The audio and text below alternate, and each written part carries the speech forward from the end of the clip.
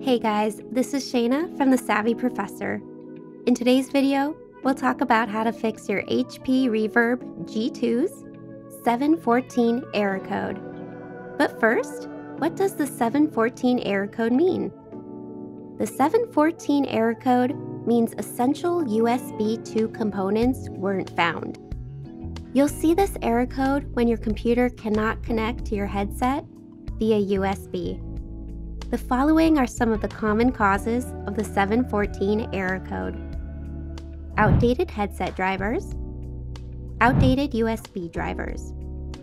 Now let's look at the best solutions you can apply to fix the 714 error code. Check your headset's drivers. Attach your headset to your PC. Open the device manager. Go to Mixed Reality Devices. Locate HP Reverb Virtual Reality Headset G2 and right-click on it.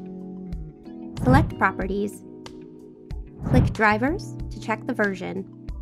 It's worth noting that Windows Update automatically updates these drivers.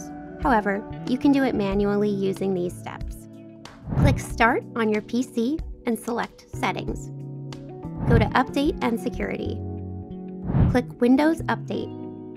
Select Check for Updates and follow the instructions to complete the update.